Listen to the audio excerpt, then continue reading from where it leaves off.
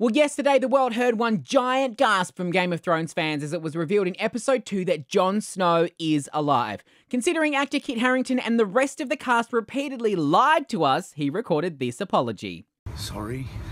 I'd like to say sorry for lying to everyone. I'm glad that people were upset that he died.